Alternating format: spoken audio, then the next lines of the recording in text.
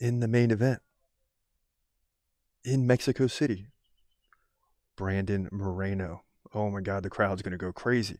Taking on Brandon Royval in a fight that's very similar to the co-main. Two guys fighting to get back to a title shot against Alexander Pantoja, who seemed to solidify himself at the top right now. But both of these guys scratching and clawing, trying to get back to that title fight. So let's get into it right now.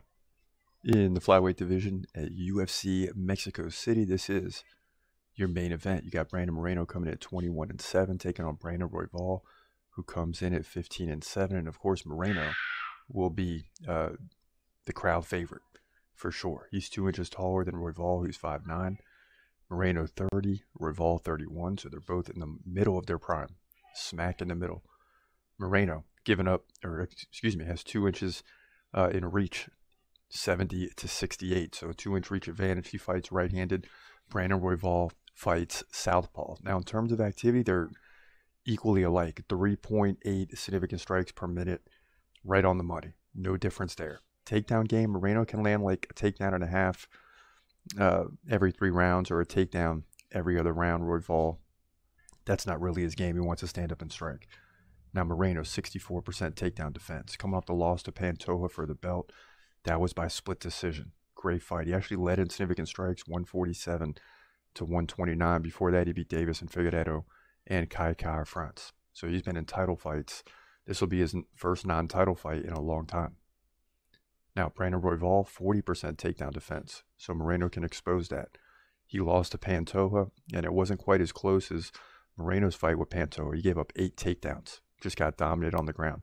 But beat Matthias Nicolau, Matt Schnell, and Rogerio Bontorin before that. So he's a worthy competitor. But look, I'm not going against Brandon Moreno, and I'm definitely not going against Moreno at home. He's going to be the crowd favorite. He's the better fighter. Brandon Moreno should get the win here, and he's got the experience fighting in title fights. So despite the numbers being even in terms of activity, Moreno can potentially land a takedown or two, sneak out 2 rounds that way, win another, and I like him to win a decision, 48-47 in this fight, if he can't get a KO, which is a possibility too. But he wins, in my opinion, with the 22-7 flyweight division, UFC Mexico City. Yeah, I think you got to go with Moreno in this one at home. Crowd's fired up. Everybody's ready to go. And Moreno's coming out. And it's about to go down. That's how the scene is going to be set. And the people are going to go crazy.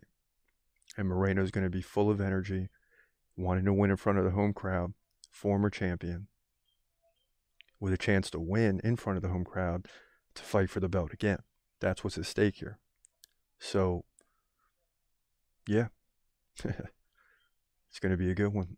He's gonna fight, wait, he's gonna fight, wait, hold your breath till the end of the night.